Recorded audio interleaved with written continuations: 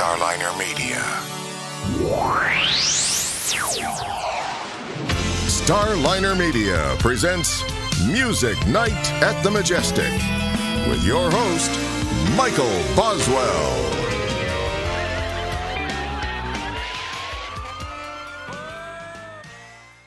All right, it's time once again for Music Night at the Majestic, and with us tonight, John DeNicola, Franke Previte, and Stacy Widelitz, songwriters who gave us songs from Dirty Dancing, which is celebrating its 35th anniversary this year. Guys, welcome to the show. Thanks for having us, Michael. There's such a great story with Dirty Dancing for a project that started so small and nobody had expectations for within the business. And then it just takes off, gets a life of its own, and here we are 35 years later, still talking about it. Pretty crazy. Yeah, it was definitely completely unexpected because, I knew about the project leading up to it because I was friends with Patrick and who I knew as Buddy.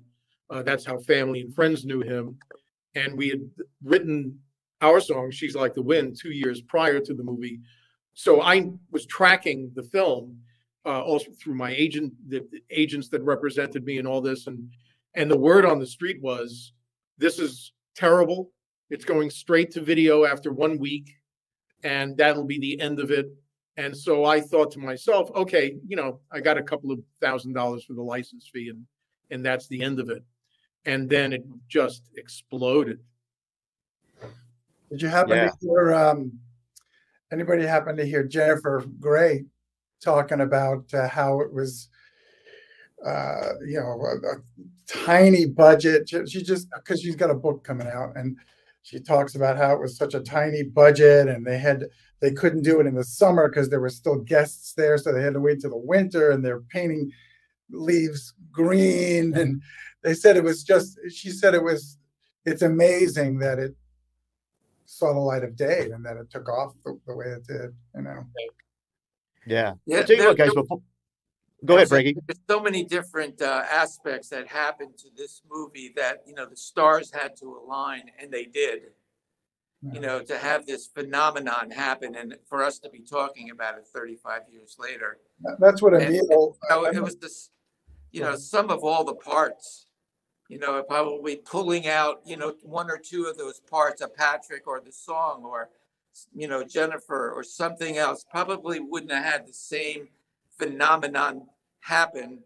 But all those parts together, and probably a lot of us, not having success for so long, were due, So, the songs that John and I wrote, which were Time of My Life and Hungry Eyes, and Stacy wrote She's Like the Wind with Buddy, with Patrick, it kind of took a life of their own, and, took me from being a performer, Franke and the Knockouts, having hit records back with Millennium Records, to now all of a sudden, I'm a songwriter.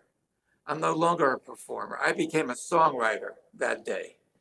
And people didn't look at me as, oh, Franke Previte from Franke and the Knockouts. I was the guy who wrote the song, co-wrote the song. And so that whole career of the 35-year career of me trying to be a rock and roll star kind of went south, and here I am, a writer. Finally, I became a songwriter. And what? I feel like the artist is more respected than the songwriter, honestly. Well, they say, here's Bill Medley and Jennifer Warren's Time of My Life. Here's Eric Carmen's Hungry Eyes. Right. Just in general, I think artists, songwriters, as we see with our Spotify statements, songwriters are the bottom of the food chain. Sorry to say, yes. Yeah. So you never hear of a young starlet sleeping with the composer or songwriter to get ahead in the business. The Madonna. Oh, but if. No longer. Yeah, you don't have the same leverage as an artist. There's a little bit of leverage. You know what I mean? As a songwriter, they get the next song. I guess when you get to Diane Warren's status, maybe, I don't know. But I've always kind of, an artist is a commodity. A songwriter, is, but they get kind of don't get respected, really. I feel like Rodney Dangerfield. Yeah, I see it's kind of interesting. They have this new show on TV about songwriters. Right. Do you know about you? Obviously, you know about that, Stace. Yeah. I haven't seen it though. I haven't watched it. I haven't watched it, but it's interesting. Now it's a twist on, the songs and the songwriters and the people from, Nashville, the songwriter from Jersey, that kind of a thing. Right. So maybe it's time for the songwriter to get their due. Yeah. We lucked out because at that particular moment in time, 1987, CDs meant something. LPs actually started on LPs, and then right, and we slid under that limbo bar of that it meant something to get a CD or an album, and it's selling, 40, 50,000 million, records. And, us being able to be there at that time. Now a young songwriter is like left in limbo with waiting for Spotify to send them a $100 check after they had 1 million spins. Exactly. So well, looking at the sales of the soundtrack, Frankie, it was like in October of '87, the soundtrack had sold 500,000 copies going gold.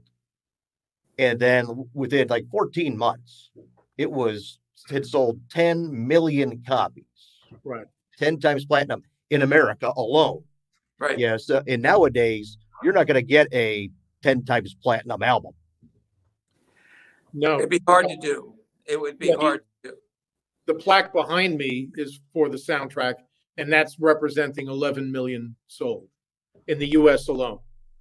And it was interesting because I tell the story where after the soundtrack was released, but before She's Like the Wind was released as a single, Michael Lloyd, who produced both She's Like the Wind and Time of My Life, called me and said, "Hey, you're getting a gold record."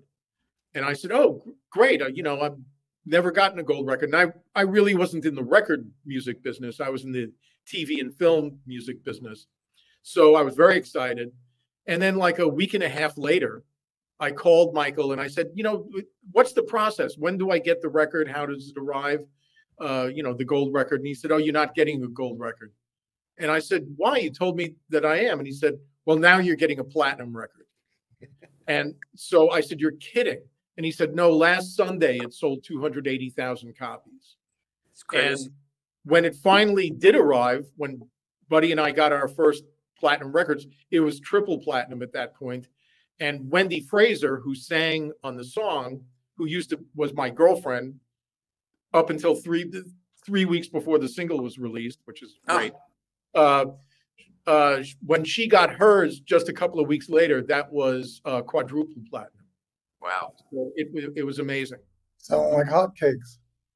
Well, you know what? I experienced that in talking with Jimmy Einer and talking with some of the executives, that the film company and the record label weren't on the same page. And so the film company, being RCA at that time, released Time of My Life AC, Adult Contemporary. And it started to go up the charts. But Vestron Films decided that they were going to hold the movie back for a month. And so RCA was like, "Where's your little movie?" "Oh, we decided to, to postpone things." And so RCA got really frustrated and just said, "Take the movie and we're out." And so it was only supposed to come out for, I think, a week or two, and then to go to VHS, was it, at that time? Yeah, it was supposed to go to VHS. And so they had no feeling for the movie that it was going to do anything, and either did RCA. And so when the movie came out, within the first, I think, week or two of the movie being out, there were 300,000 records back ordered. And RCA was scrambling to, press some records. And by the time they were able to get some records out, there was already 1 million records back ordered. So when I look at the success of this phenomenon that happened to us, it was really Joe Public that created this. It wasn't big brother coming in and splashing a lot of money and making a film happen. It was really the public that embraced what was happening with Patrick on that scene, and Jennifer, and the little Dirty Dancing story, and then the culmination of the music. Yeah. And they were smart enough to use like a person from the 60s like Bill Medley to be the thread to take that 87 pop song back to 1963 and give it some relevance to the era. And so there was a lot of smart decisions being made there.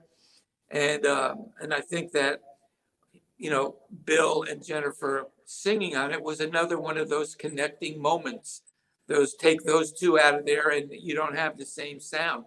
Even though they filmed the movie to John and Donnie's demo with me singing Time of My Life and Rochelle Capelli singing Time of My Life, they filmed that scene and Hungry Eyes to our demos. So the crew and all the directors and producers got demoitis, I call it. They got so used to hearing my voice, and they were like, "Oh, where's Frankie? We want Frankie's voice."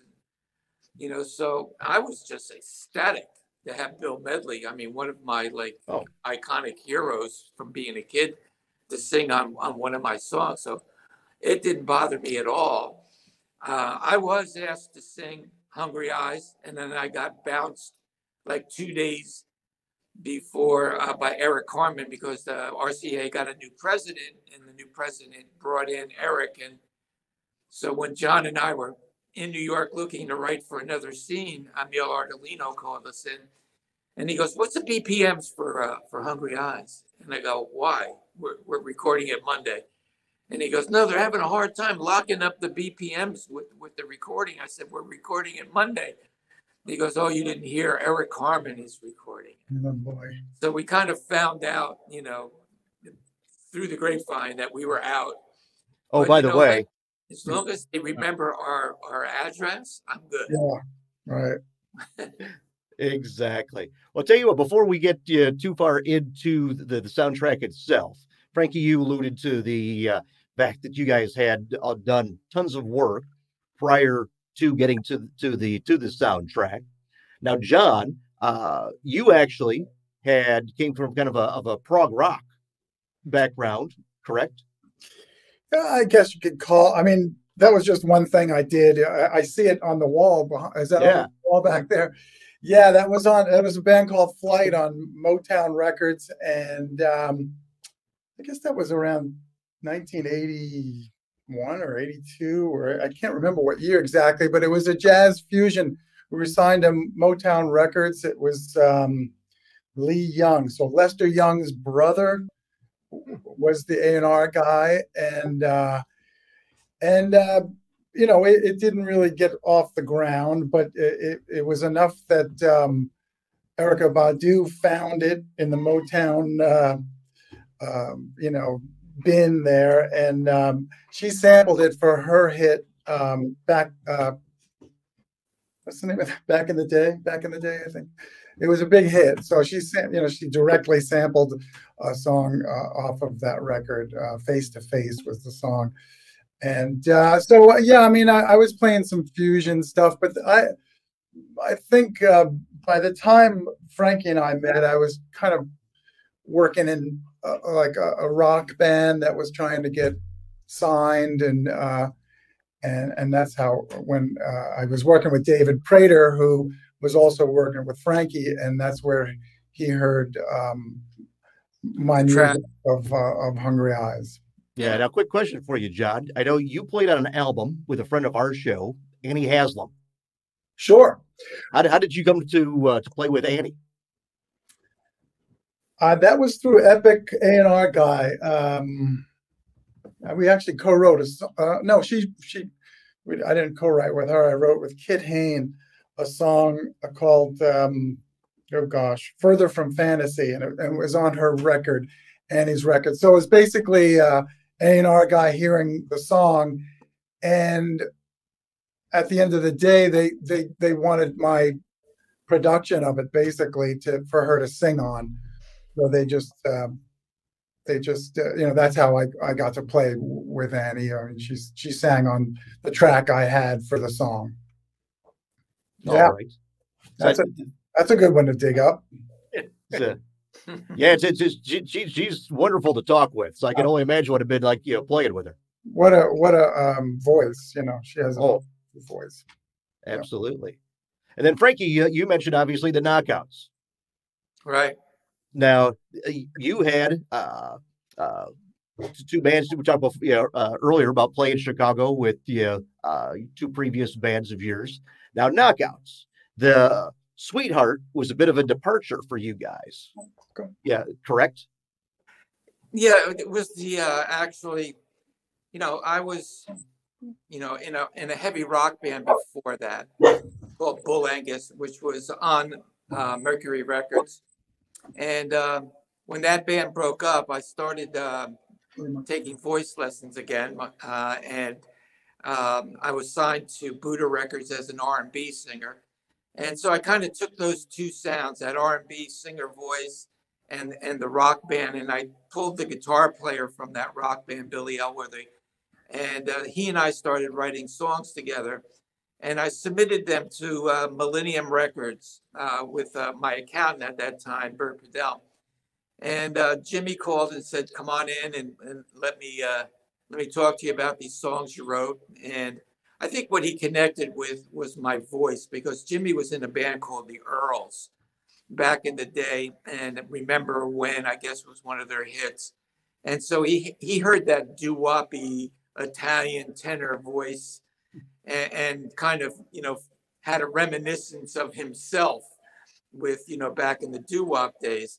So he says, "Listen, I like these songs. If you can write 3 more songs as good as these songs, I'll give you a record deal." So I wrote 3 more songs, and he said, "You know what? I'm going to give you a deal. Now you have a band, right? So it's me and Billy." And I'm like, yeah, I've got a band, no problem. So he gave us the deal. And right before we were getting ready to go in and record, I wrote this song, which was a more pop-oriented song than the rest of the songs on the album, called Sweetheart. And so Sweetheart, I played it for Jimmy. You got a barking dog there, John. Who let the dogs out? I wish they would. So Jimmy just said to me, "You know what? It's a really good song, but I'm going to tell you right now, it's very pop. And the radio is going to pin you as a pop band." He goes, "Are you ready to put that bullet in the gun?" And I said, "Load the gun. We'll deal with it later." And he was right. Radio looked at us as this pop band, and RCA was the subsidiary to Millennium. And so whatever other more pop sounding songs were on the record became the second single, "You're My Girl," and the third single, "Without You." The good news is, Sweetheart went top 10. You're My Girl was top 20. Without You was top 20. So, we had some success as a band, and the albums did pretty well. They were in the 20s, album radio and album sales. So we got established as Franke and the Knockouts, but, the songs that, ended up being our hits didn't represent us live. We would go out and play this like rockin' music, and people were like, who are these guys? And then we'd play Sweetheart, and they go, "Oh, that's who they are." So, we kind of had this, 2 different faces of the band, but we had some really, really great players. The drummer, our original drummer was Claude Lahenoff, and then on our second and third album, Tico Torres, the drummer from Bon Jovi, became our heartbeat. And Lee Fox, the bass player, plays for the past 25 years with Blondie, Deborah Harry. And the guitar player, went on to play with Stevie Winwood and has his own blues albums. And, so what I'm trying to get to is, the players that were in that band were very good. Yeah. Tell me this, what was it like being on American Bandstand and talking with Dick Clark? It was a great experience. I had met him on the airplane flying out to LA. when Sweetheart came out and started going up the charts, and there still was no band, I went and grabbed some friends and did our first record. So those guys went on to stay in the bands that they were in, and it was me and Billy again. And so our manager at the time, Michael Kleffner, who was managing the Jefferson Starship, called me and said, there's this show called Fridays, and it's kind of like Saturday Night Live, but it's on Friday night. My band, Jefferson Starship, is on it. Well, check it out. So at the end of the show, Larry David comes on. He goes, and next week's special guest, Franke and the Knockouts. I'm like, holy shit, there's no band. And so Michael calls and he's like all excited. I go, Michael, calm down.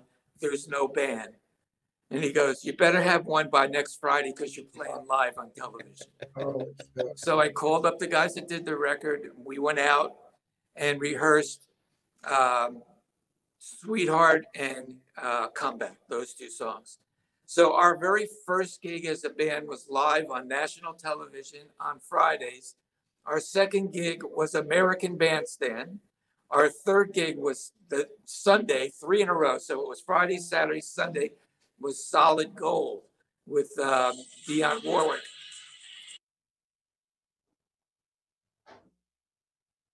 Yeah, that's three pretty big shows there, Franke. That's, where do you go from there? So they put us on the road in 2 weeks. They said, okay, you got 2 weeks of rehearsal and you're going to go out for a couple of months with the Beach Boys. So we started touring with the Beach Boys, for about 2 months, and it was kind of neat because in the beginning they were all chummy with us, and yeah, let's bring the boys out for the encore. Yeah, And then Sweetheart all of a sudden goes up the charts. It's number 10.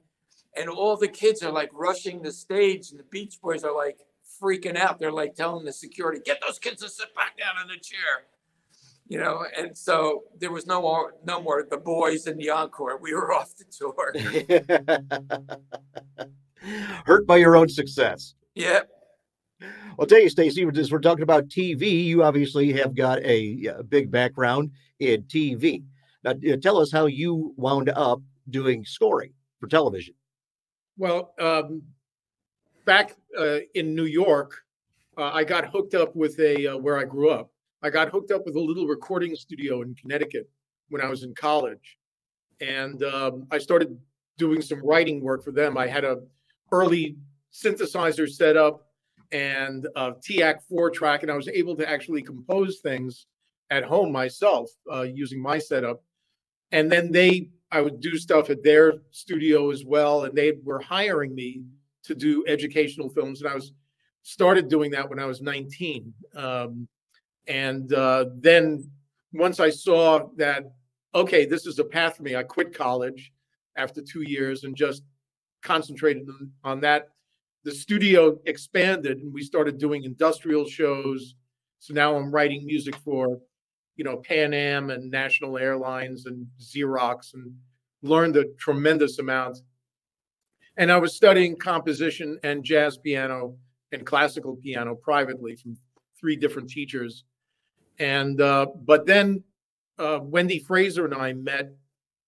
We were both hired for a backup band in a cabaret act. She is a backup singer, I as the pianist, and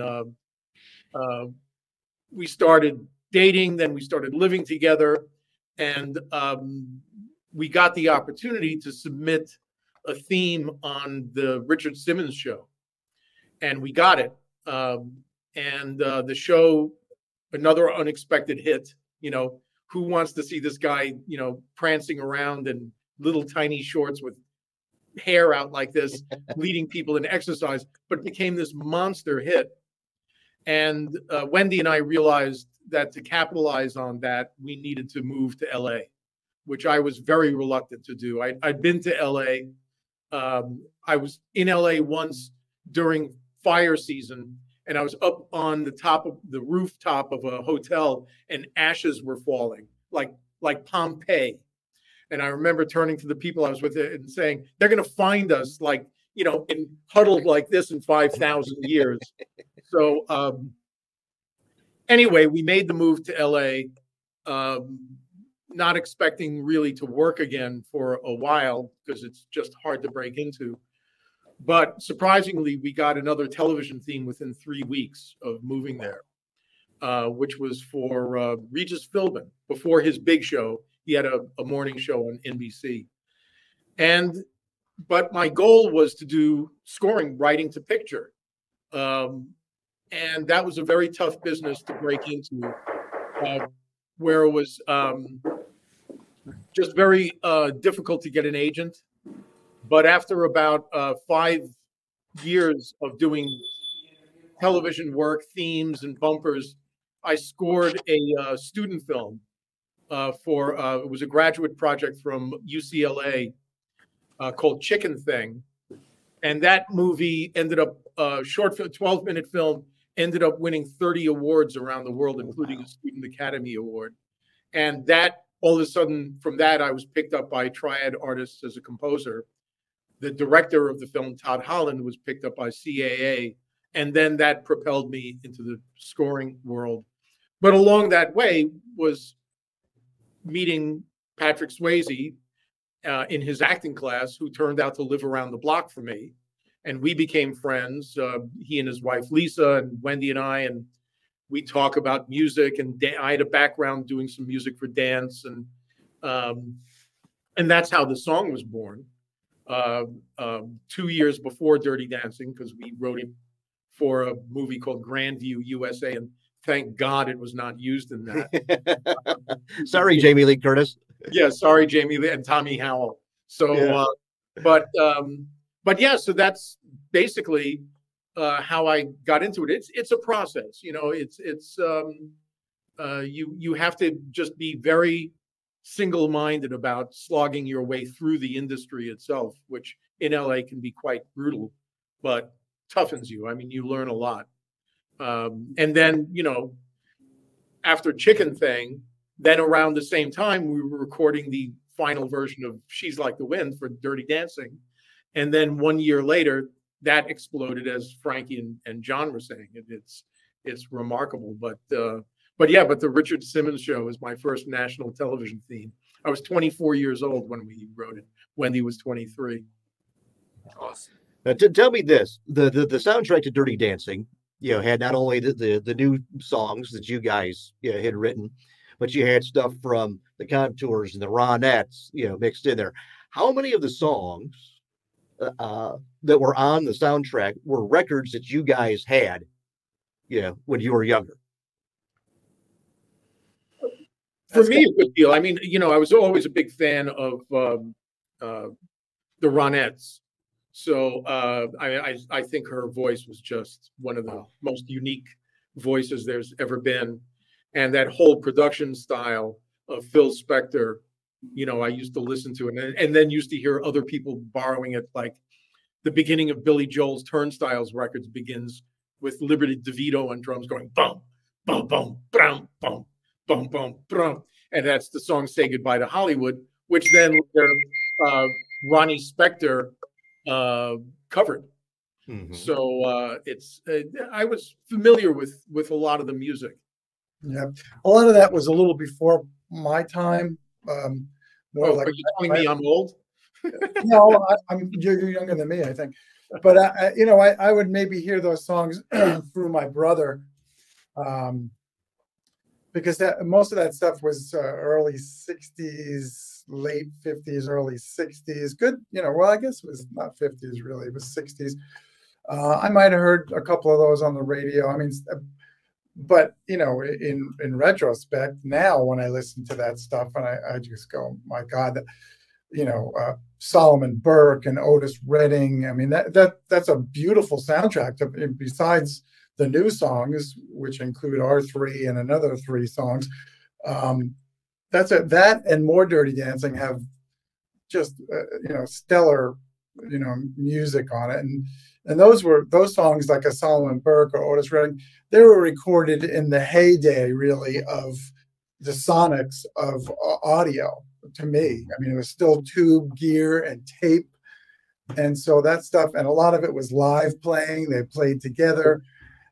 That's why those records hold up. They just, I read somewhere where analog music prints in your brain better than a digital recording. No, there's a warmth to it. There's a warmth to it. Absolutely. I just Yeah. heard a statistic on NPR this morning. I heard that LP sales, vinyl record sales, topped $1 billion last year, and that it's been growing steadily every year. And by the way, today is a record store day. Oh, great! And so they feel that since the institution of Record Store Day, it's fueled the growth of the sales of LPs, and brick and mortar record stores are coming back. Well, guess what? You now, back in the day, you'd look forward to picking up that album and looking at the pictures, reading the credits, and having a tangible thing in your hands. You look forward to that. And so I'm so excited and happy that what goes around is finally coming around. Right. And kids can relive that experience, because it's what kept the music alive. Right. For so many years. Is now you can go back, and I have a collection of, the Beetle White album and Hendrix and all these albums that I bought back in the day, and I can go, in my closet, pull them out and look at them. Were you going to pull out a streaming file and go read, go read some credits? How many hours? How many hours did we sit? I remember going home from 9th, 10th, 11th, 12th grade, going into my room, putting an LP on, and just laying on the bed and staring at the LP for hours. That was it. Yeah. That was it. Absolutely. The we greatest talk on the show about how the whole experience, the difference between then and now, going into a record store and you just got bins and bins and bins and the cover art, Right. that you would see. And to this day, when you see that cover art from different albums, it immediately takes you back to when you saw that album in the record store. And like you guys said, reading the liner notes, you don't get that anymore. You've got that intrinsic experience that you get, with the printed materials that you just don't get courtesy of the streaming service. Not to mention the electric you feel when you drop the needle on that record. It kind of goes right through your hand, and then you just hear it come out the speakers.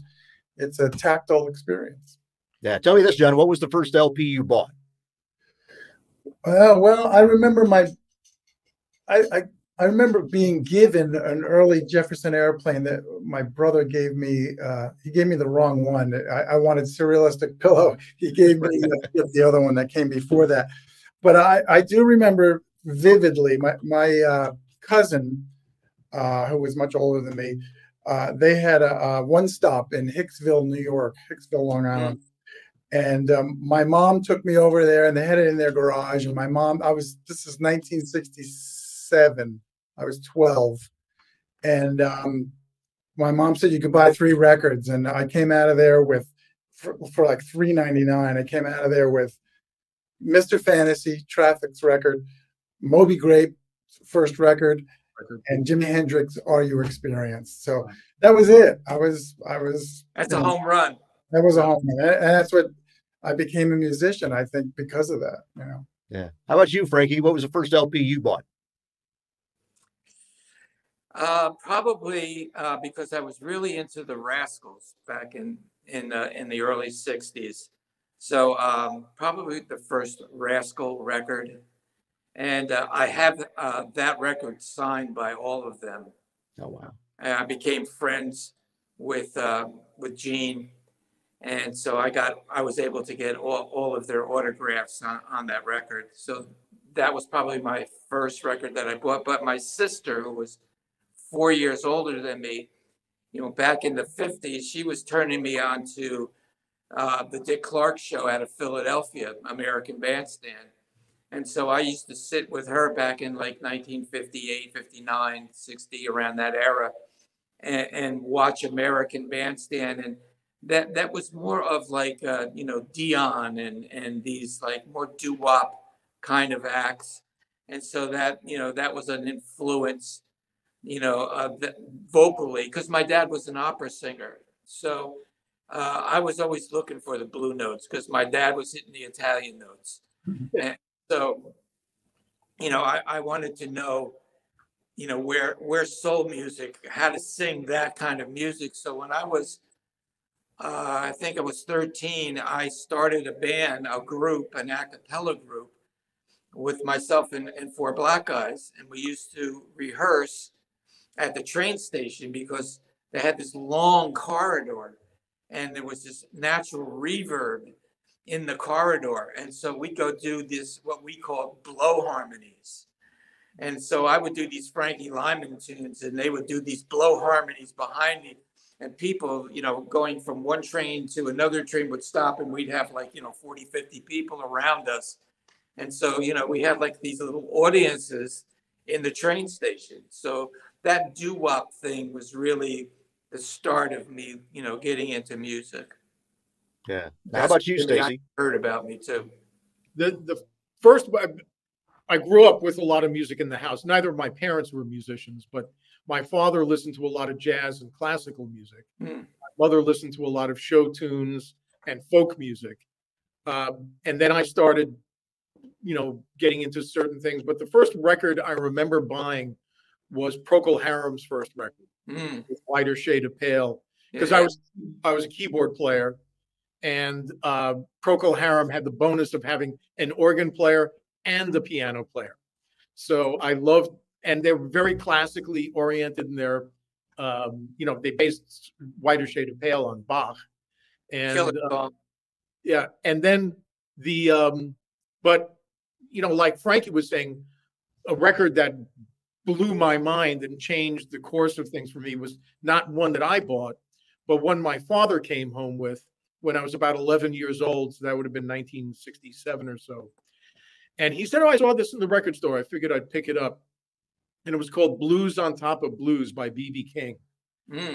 It was B.B. King recording in Memphis with a brass section. And the first song was called You're a Mean Heartbreaker. And it begins with this brass coming in like, and I remember he put it on. I was just sitting in the family room like, oh my God. And then I'm listening to the keyboard parts, you know, behind him. And I remember thinking, I have to learn how to do that. And so I became a huge blues fan.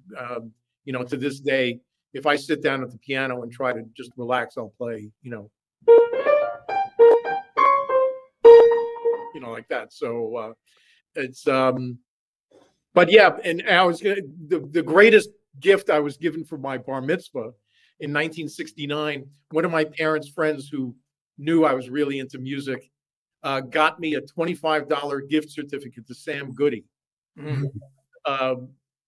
Sam Goody would do these sales like every few months. So I waited for the sale and I redeemed the gift certificate and came home with 8 records. Oh, wow. 8 out of $25, including Blood, Sweat and Tears' second record, which I didn't like nearly as much as Blood, Sweat and Tears' first record, which was one of the most brilliant records. Killer record. Al Cooper, man, Al Cooper. And they probably kicked him out. Has one of my favorite songs on it, Without Her, on that record.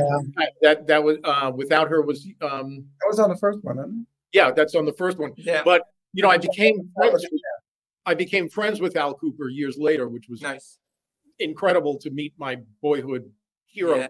He also had a band called the Blues Project, which was amazing. But that's how I felt when I met Bill Medley, and I opened for him like a few years ago over here in Asbury Park. There's a convention hall, and then there's this Paramount Theater holds about 1,800 people. So I put a band together called the Brotherhood with Mark Rivera on sax and one of the lead singers from Trans-Siberian Orchestra.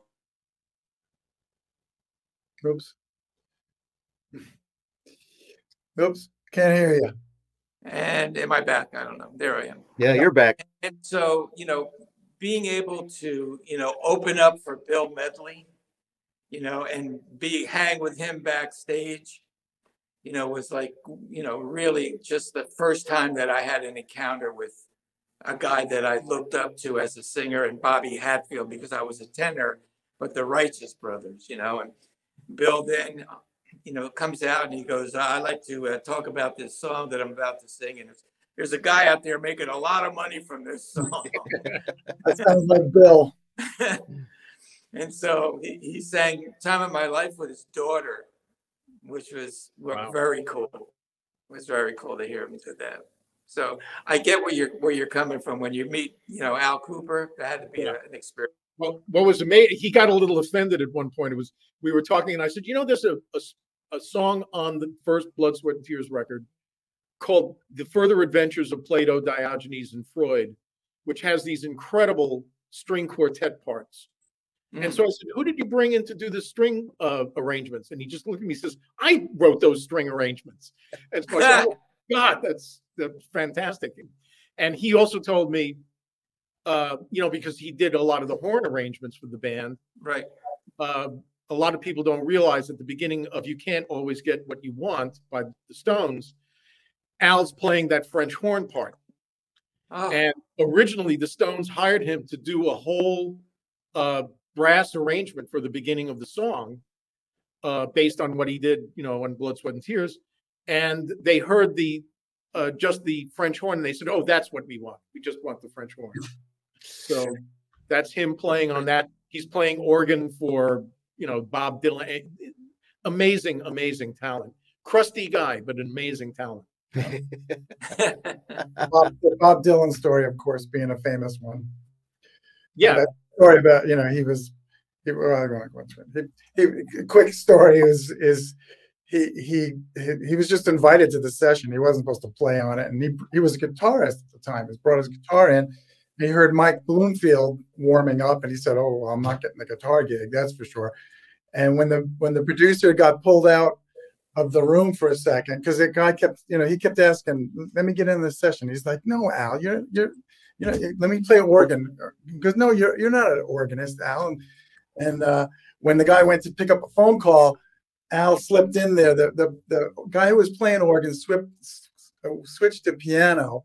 And so Al slipped on that organ on, what's the famous one?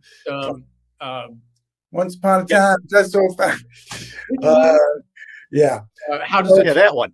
That's how he slipped into that gig. When the producer came back in, I think his name was, I forget that guy's name, but he came back in and he's going, Al, what are you doing in there? And Dylan goes, no, I like it. Let him stay. Well, Al played organ for the Blues Project, his band. He played a Farfisa duo compact. Would that have been before the Bob Dylan thing? I think that was before, because they started the Blues Project like it may have been around the same time, 1965, 66. I know he was kind of doing guitar which was unbeknownst to me. I always look at him as a keyboard player. Right. Yeah. Pretty cool stuff. All these little tidbits that I learn every time we. I know I was saying that I didn't know some of the stuff you mentioned before about Franke The Knockouts. So we learn something every time here. Yeah. Yeah, absolutely. Yeah. Well, tell you what, bringing it back to the soundtrack. Actually, writing the songs. Now, Stacy, you mentioned before that She's Like the Wind was actually written for Grandview, USA. And to digress further, I remember reading where the story about you actually meeting. An interesting story that you knew him from, that you remembered him. It was from seeing him around by the house. Yeah, what happened was he was attending an acting class called the Beverly Hills Playhouse. And the teacher was a well-known teacher in LA at the time named Milton Kitselis. And I had another friend who was a very good musical comedy guy who was in the class as a student as well. He asked me to come into the class to play piano for him on a scene that he was doing from Shenandoah. And I had a lot of experience as an accompanist, which he knew. And so we did the scene, and it turned into a whole discussion with the class about theater and music in theater and all this, which I participated in, and also looking around about 65 students. And there's a young Alec Baldwin, there's Tom Selleck, there's, all these, Mimi Rogers was in the class. President Reagan's daughter, Patty, was in the class. So it was interesting. But then the class took a break after our segment was finished, and I was gathering up the music, and this guy came over to me who looked vaguely familiar, and he said, "Hi, I'm Buddy. I really like your playing and what you were saying about theater."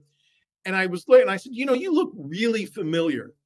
And he said, "Well, did you see The Outsiders?" And I said, "No." And he said, "Did you see Renegades?" And I said, "No."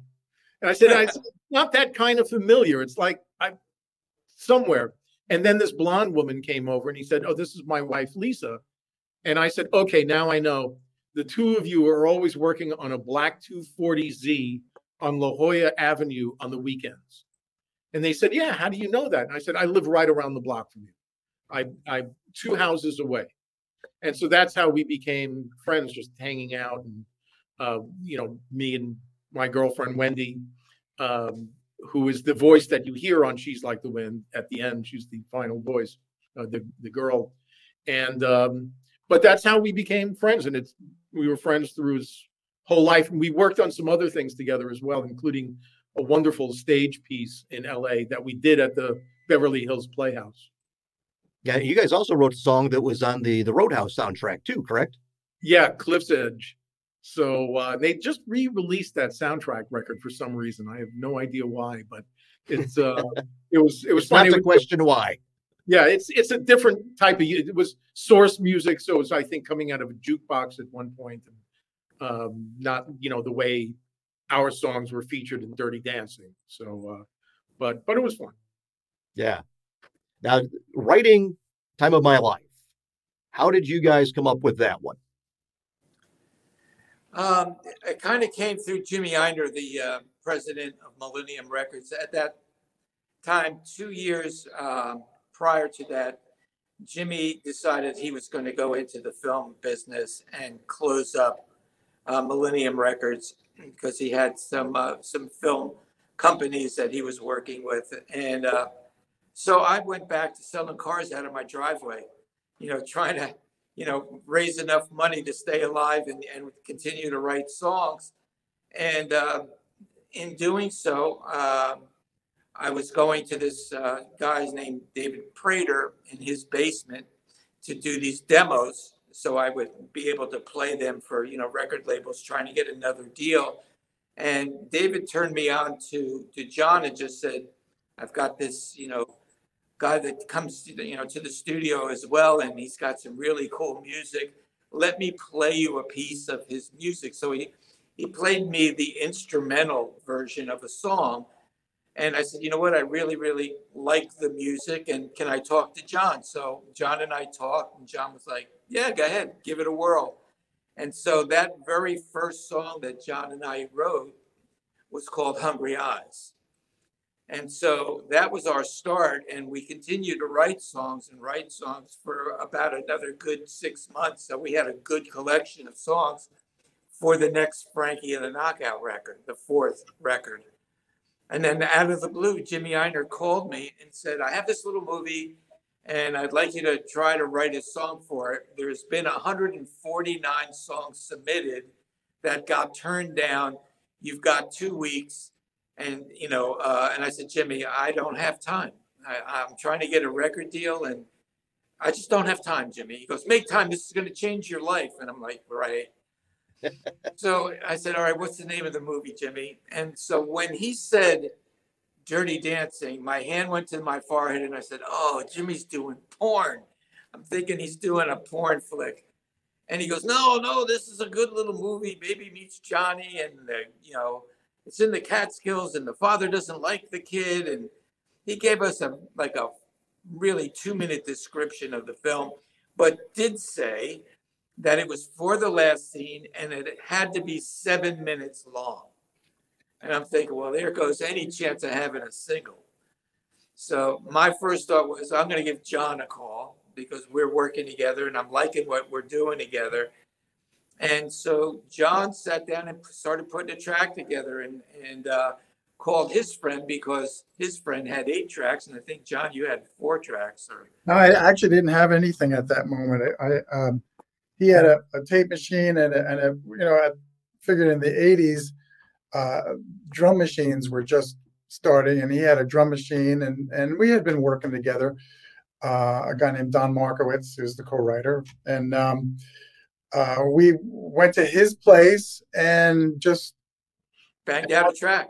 Just pounded out the idea start. We knew from what Jimmy told Franke that it should start slow and then, build into a dance, rhythm. And originally it was a couple of beats per minute faster. And I remember Kenny Ortega, when he finally heard what Franke submitted, he said, it's got to be slowed down. So we had to go back in the studio and kind of retrack everything. I think. Yeah. I don't think we kept. We went over to Tony Camillo's. Right. And we added like congas and timbales. Right. So we still had a drum machine and we still had a synth bass. Right. So when John sent me the track, I played that track over the phone to Jimmy, and he was like, "Yeah, it sounds really good. Make a song." So I was on my way to David Prater's on the Garden State Parkway, exit 140, paid the toll, jammed this CD that John sent me into my dashboard. Tape. Correct. Cassette, excuse me, John. CDs, yeah. Good catch there. And just started listening to the music. And how I write is I have to find a melody first. And in finding a melody, sometimes phonetic sounds come out of me, which help me sometimes create what I'm thinking about what the chorus should be. So it's "Time of my life, time of my life." So I'm scribbling "time of my life" on an envelope and thinking, okay, well, there's maybe what the chorus could be, and not really knowing anything about the movie. And when Patrick saw me at the Academy Awards, he goes, "It was like you were here watching the movie when you wrote the lyrics. How did you know to write those lyrics?" And I was like, "I didn't write the lyrics. The man upstairs wrote the lyrics, because I had no idea what your movie was about." So he was like, that song, we were getting ready to film and we didn't have a song. And yours was the last one we heard, the 150th cassette. And when we heard it, it was like, we're making the movie to that song. And because by the end of the day, we just looked at each other and went, "Oh my God, let's go make a movie." Because they had really good endings. So it kind of changed the camaraderie for the actors and the directors and the producers about their feeling about the film having this ending. So it was kind of neat to know you wrote a piece of music that could do that. But music has a habit of doing that. Yeah, right, absolutely. Yeah, it's partly what Emil said. It was just a convergence of things that no one could premeditate. Just things came together for a small budget movie. It was Jennifer, as she said the other day when I was watching. It was her first starring role. She was a little worried how she would be with Patrick. She had just finished that Red Dawn movie with him, and she was hoping for some like Latino machismo thing, and that's how she explained it. But so it was just a convergence of stuff that, Emil Ardolino, the director, said, and it was like no one could have predicted it. No one could have put it together knowingly. It just stars aligned. Organically happened. Yeah. Yeah. You mentioned go ahead, John. They couldn't. They didn't have that many. A Columbia film or MGM or whatever. They get a way more theaters for the premiere of a movie than this did. This had a small amount of theaters, and that's when, like you said, Franke, that's the people just came in droves, and they had to expand, and it just took off. Even in its heyday, though, I still think that the amounts of theaters was still limited because of Estron, because it wasn't the huge huge company. Well, Vestron wasn't a huge film company, and they were kind of known for doing some kind of porn stuff. So, having a title called Dirty Dancing coming from Vestron, maybe people were scratching their head, do we want to get involved with this? It's funny a story just came to my mind to show how it shifted everybody. That the afternoon of New Year's Day of 87 into 88, buddy Patrick called me and said, I want to see how famous I've become. And I said, well, how do you plan on doing that? He said, I want you, me, and Lisa to have dinner tonight at Spago for their 7 o'clock seating. And Spago was the hottest restaurant in LA, Wolfgang Puck's first place.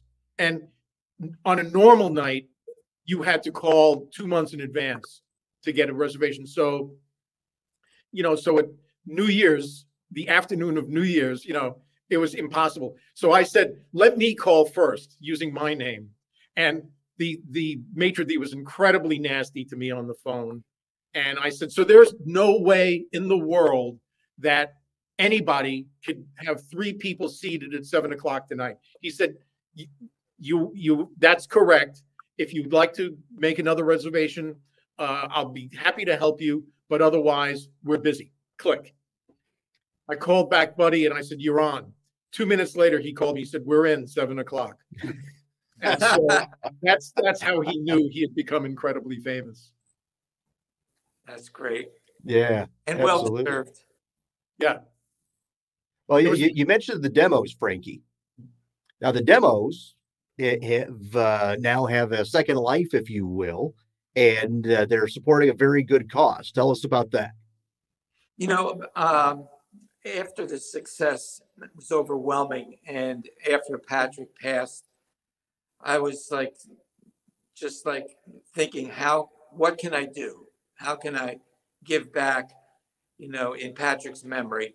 And so the 3 of us decided that we were going to take these demos and try to do something with them. So I did a cold call to the Pancreatic Cancer Action Network, and I talked to the person who actually had started, Pamela, who started the Pancreatic Cancer Action Network.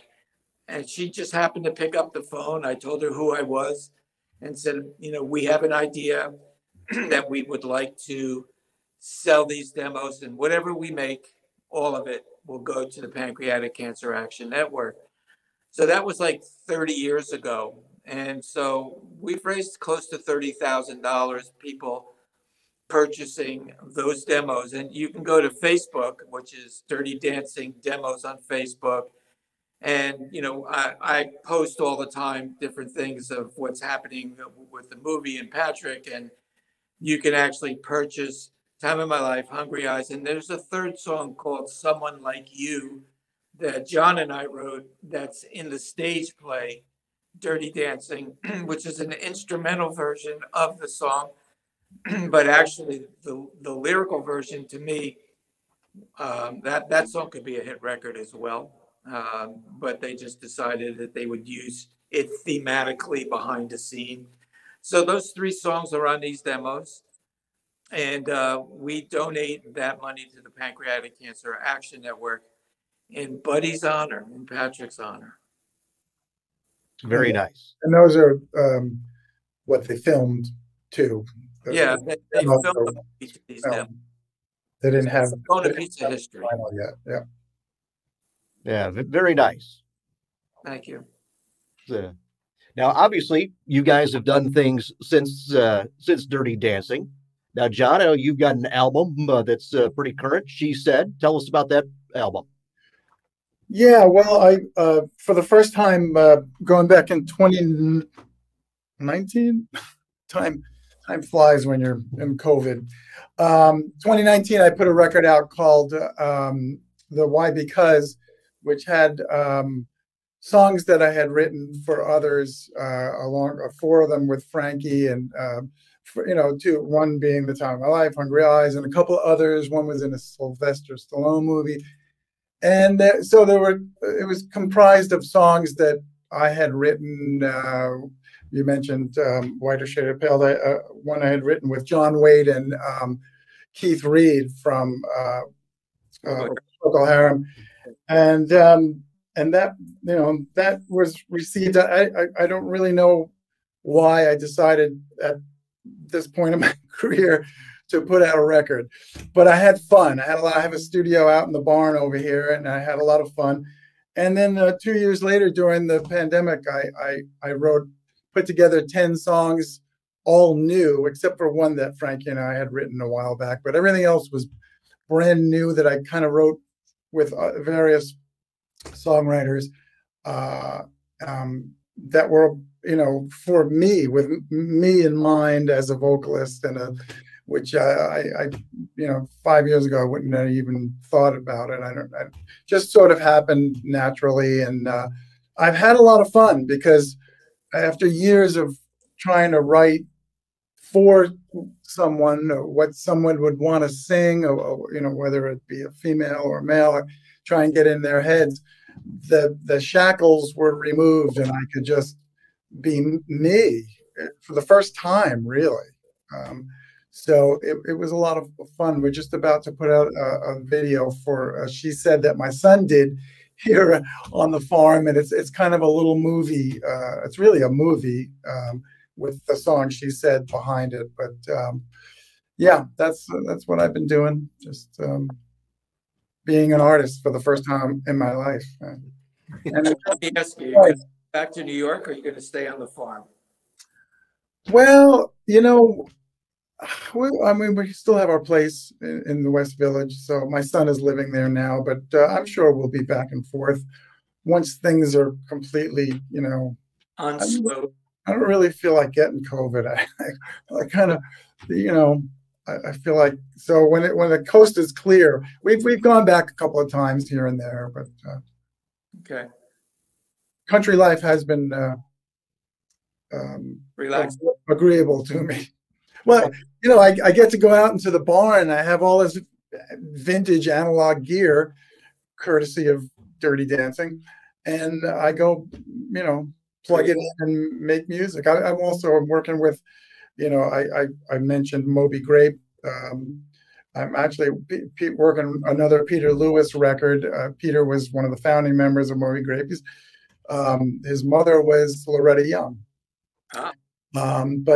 So and then you know, just some artists that I know through the years. We go in the barn and cut records, but it's what more can you ask for? We have, you know, as long as you're happy, fresh air and music.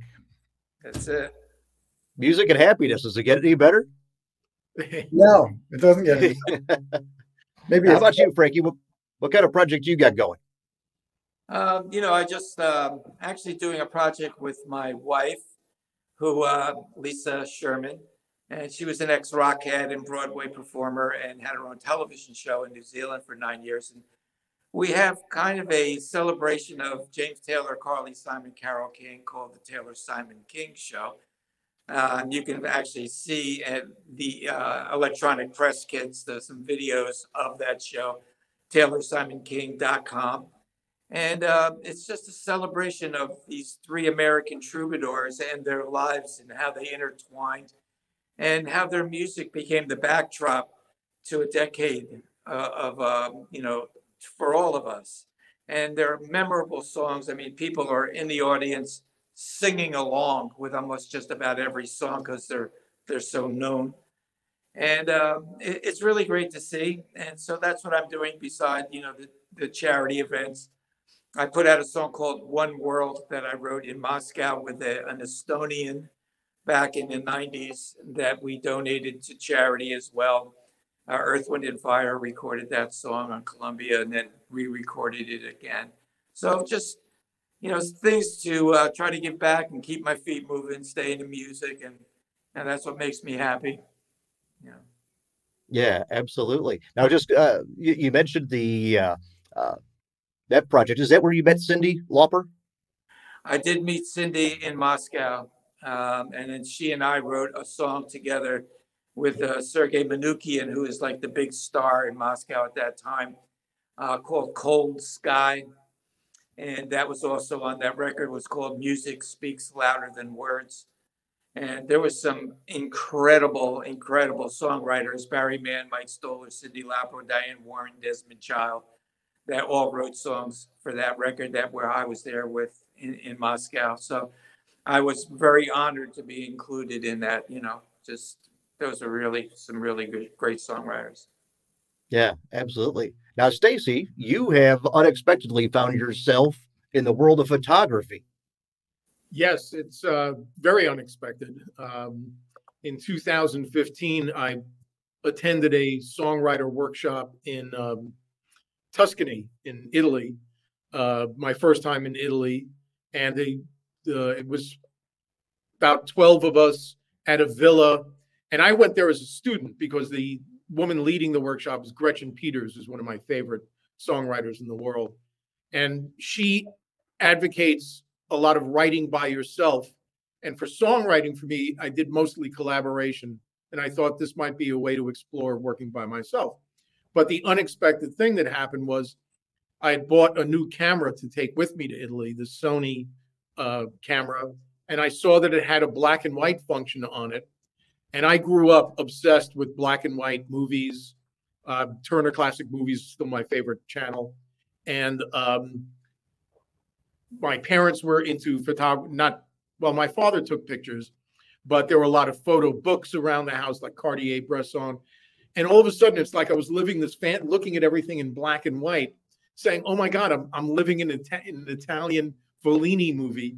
And I started taking pictures of people. And a photographer friend saw the photos and said, "You've got to keep doing that wherever you go because these photos are really good." So on subsequent trips to Havana and Washington, D.C., I just started taking my camera wherever I went. And in 2018, I went back to Italy, to the same villa, but this time by myself. And I took pictures in Florence and Siena and Lucca, and then came back from that trip and had a couple printed out at a professional place here in town. The woman that works there was looking at me, and she said, "Did you take these photos?" And I said, "Yeah, why?"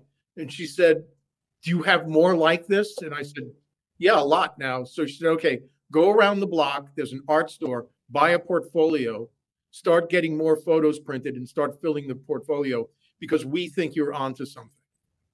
And Nice. So I did. And that turned into me getting a show of my work at a great gallery downtown Nashville.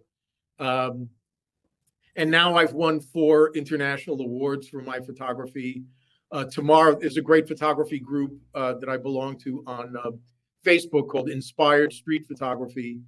There's like 80,000 members around the world. Tomorrow they're doing a spotlight on me with 12 of my photos and an interview. And then I'm getting a second show at a new gallery in town called Prima Signa, which carries like Helmut Newton and Slim Aarons and all these great classic photographers. And now they're doing a show of my work along with a painter. So we're splitting the show. So it's really exciting. 8 pieces of mine have sold now. It's bizarre. It's totally, because I never studied it. I never, did anything really seriously with it. And now it's about an eye. Huh? It's about having an eye. Yes. Yeah. Yeah. And also with street photography, it's also seeing people and empathizing immediately, which I think is where the music helps. Because music, you're reaching somebody emotionally. And with a photo, you can do the same thing if you're capturing a person in the right way. So it's been a blast. And, I was on, before this call, I was, working out with the painter, the RSVP list for our private reception. So nice. It's just really fun. Wow. Always neat when you wind up doing something you never thought you would. Well, besides that, I also served for 4 years in city government. In Oak Hill, where I live, we have our own board of commissioners. And I got involved with some political stuff in 2014. Then I ran for office in 2016 and won by 12%. And so I was actually vice mayor of the city of Oak Hill. And so believe me, 20 years ago or 30 years ago, if somebody said, you know, you're going to be an elected official at some point, I would have said, no, you're out of your mind. So everything is an interesting journey. Absolutely. Well, tell me this, guys, is there anything along the Dirty Dancing journey that we didn't touch on? Well, just that it's the 35th anniversary this year of Dirty Dancing. And, you know, there's a lot of things that are coming out of the woodwork where they're re-showing the movie in big theaters and asking us to kind of go in and do a question and you know, an answer with the audience. And so there's this resurgence of 35 years later that this movie is still relevant, and it's still the elephant in the room, you know? Yeah. It's still the musical is running again at the Dominion Theatre in London. And there's another thing in London, which is Dirty Dancing the concert or something like that. Yeah. Where they show the film and then the songs are performed live. And it's nuts. Yeah, they kind of doing that so they don't have to pay the grand rights and don't have to pay us writers. And yeah, right. Yeah, so they get away with. We're just going to show the movie and then, you know, have a band play behind it. Right. Yeah, it's kind of to me as a writer, it's kind of a rip. Well, although the UK is pretty good about collecting on that type of stuff, they've got completely different type of sync license rules. They do. But I heard they're trying to come to the United States. Oh, no. Well, that'll be a different issue then. Yes. They will meet the people known as the attorneys. So all right, guys. Well, that's how they stay alive. Yeah. Any final thoughts, guys? Not really. I think, you know, we do this every couple of weeks, and we always find out a new tidbit. Yeah. So we found out our new tidbit this week. Well, and, I look forward to possibly seeing my friends at the Dirty Dancing Festival, but I'm sure we'll talk way before that. And the tidbit that I picked up from this interview, because John is normally not in this room, is I see a bass clarinet. And so I didn't realize you actually play the bass clarinet. I play a little bit of everything. Oh, that's great. I can't play the gosh darn flute that's back there, though. I cannot play a flute. There's a soprano sax, you know, and, you know, guitar, bass, all that stuff. But the flute, I cannot get the armature right. Who's the jazz? Blow across it. Yeah, Eric Dolphy was the great jazz musician who would play bass clarinet in some of his work. And Herbie Hancock on those records.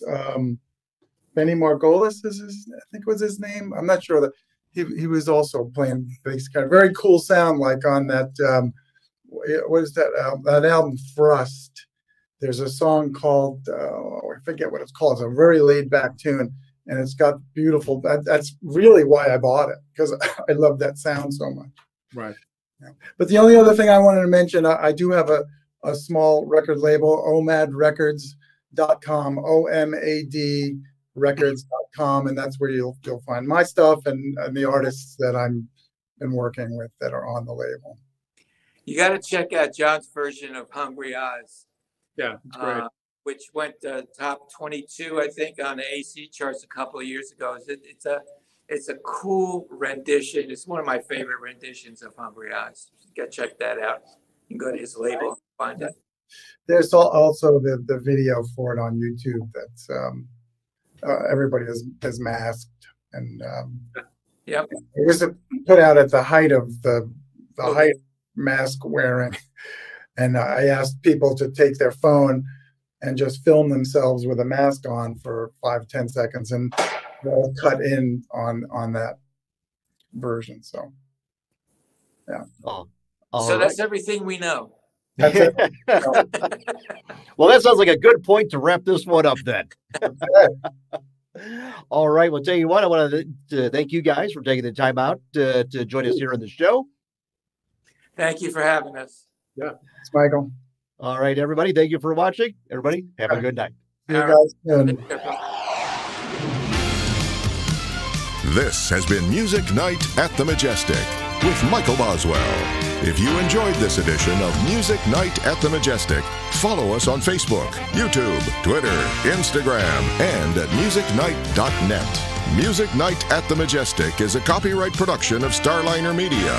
Any use of the accounts and descriptions of this program, its audio or visual content, without the express written consent of Starliner Media is prohibited. Thank you for joining us this evening. We'll see you next time for Music Night at the Majestic. This is your announcer speaking.